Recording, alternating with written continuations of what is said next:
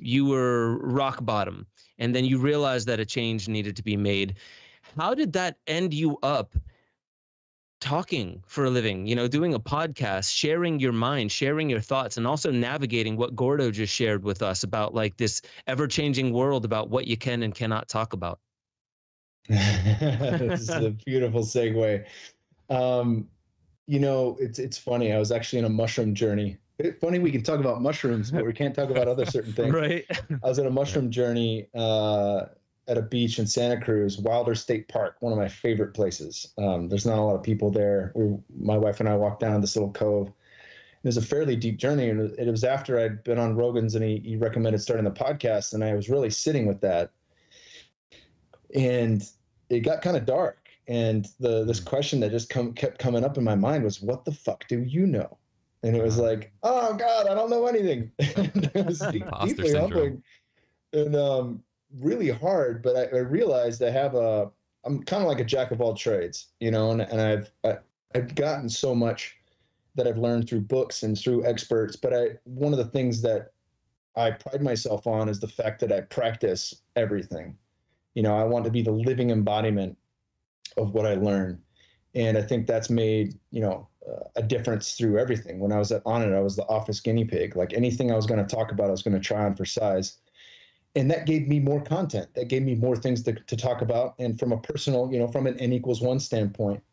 And so just continuing on that path, I continue to learn. Fighting gave me a big impetus to want to read and learn more. I read more books in my fighting career than I ever did in college and previous. And since retiring from fighting in 2014, that hasn't changed. I've always had a thirst for knowledge, and having the space in my schedule to really be able to practice these things makes all the difference in the world. So I know definitively for me, N=1, what works, what doesn't, what works best, and the ability to really convey that to people. Getting more towards this current topic over the last year and a half, there's been a lot of people, especially in my field in health and wellness, people that, a lot of the people that I was speaking with at PaleoFX who understand things pretty clear and understand that, what we're being told, the narrative that's going around, at minimum, raises more questions than answers at minimum, but the more we dive deep into the rabbit hole, the clearer, this really becomes. And thanks to documentaries and thanks to people who know science and actually can look at it, like I have friends who have like T-shirts that say "Science is real." In Austin, there's the placards that are put in people's front yards that say "Black Lives Matter," "Love is love," "Science is real," and it just goes down that list. But something that most people forget right now is that the very nature of science is to question. The very nature of science is to poke holes. This is why we have a peer review, that and obviously placebo effect. But the peer review is meant, the double blind is the placebo. The peer review is to poke holes in it and say, hey, something looks amiss with this. And certainly, with the guests that I started transitioning towards on my podcast, all of them were active medical doctors. It's not like I'm talking to a chiropractor who also could have very good information about these things, and they're allowed to have their opinion themselves. I was bringing medical doctors on the show and continuing to dive deep into the rabbit hole and take the red pill, as they say, and that's furthered my understanding of all this in a way that really does make sense. It's not a happy place to be. For a year, it really took me down mentally and physically. I didn't let it break me down all the way because I have 2 kids and a wife.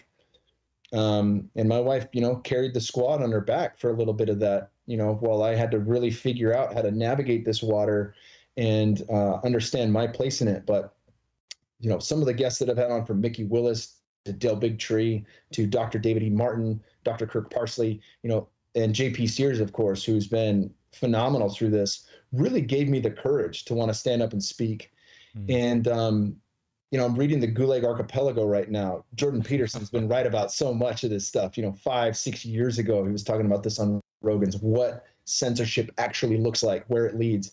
And he called it way ahead of time, because of the books that he had read. And reading the Gulag Archipelago was just like in the first chapter, they get to it. The single biggest problem that they had was that no one spoke out. As that everyone acquiesced. Everyone said, no, this is a wrongful arrest. Surely they'll figure this out once I get to jail. They'll see that I committed no crime and I'll be released. Well, 25 years goes by, or a gunshot to the head, or torture in between that. And that's not how it worked out for quite a bit of the population under Lenin and Stalin. And unfortunately, this is what the writing on the wall is showing us right now. And there's different names for it, as you know, and your listeners know. Some people call it the Great Reset. Some people call it Agenda 2030. Some people call it Build Back Better. As we've heard, is a wonderful slogan that all the powers that be like to throw around. It all means, it all means New World Order. I mean, it all means totalitarian control. And unfortunately, transhumanism is a big part of this. The man's merging with AI interfaces, and that again spells more for control. So, the why behind this, people say if you follow the money, it's easier to see. There's an excellent documentary called Thrive and Thrive 2. Yeah. That, our buddies have done. Kyle Tierman introduced me to that. He's a good friend of mine. His stepfather, Foster Gamble, and mother made those documentaries, and they're fantastic documentaries. They really break this stuff down.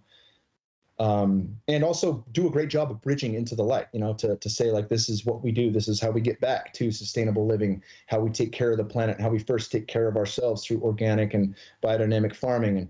And, all the principles of Paul Chek, The Last 4 Doctors You'll Ever Need, is a fantastic ebook that's very short for people to understand. Like, if you live by the principles of these 4 doctors, Dr. Movement, Dr. Quiet, Dr. Diet, and Dr. Happiness, you don't need to see a doctor. Like, you're good. Those are your 4 doctors. Adequate sleep and meditation for Dr. Quiet, organic food and clean water for Dr. Diet, and whatever your movement practices is, from yoga to running to lifting weights to martial arts, any of these things, that's your Dr. Movement.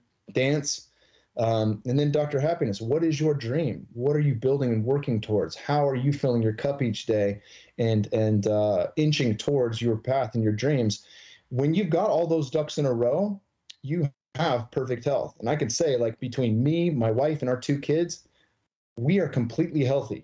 My kids have never had a jab, completely healthy. And I can give you a laundry list of references why we chose to do that, from books like Dissolving Illusions by medical doctor Suzanne Humphreys, to the Nourishing Traditions book of baby and child care by Dr. Thomas Cowan and Sally Fallon, who runs the Weston A. Price Foundation in New York City. The list goes on, but the point is that understanding health is fundamentally our right, and our responsibility is a different way to view it than I expect, this sick care system to take care of me, and the next invention is going to give me my get out of jail card for not taking care of myself. That's not how it works. Health doesn't come in a jab. It doesn't come in a pill. And I've been on both sides of the fence with that. I've had the pills. I've lived that experience, and I've lived this experience, and it's a whole different world. Make sure y'all head over to benjosephstewart.com, become a member. You'll have access to the growing library of deeper dives where I talk about all the stuff that I really can't talk about on YouTube. Make sure you get involved in the Discord chat. That's where a lot of the conversation is happening, talking about new theories, being able to interweave into the greater conversation that is how we awaken infinity. That's our highest potential. And I just want to remind you, you are the most powerful technology ever known to creation. Wield it like an artist with a conscience.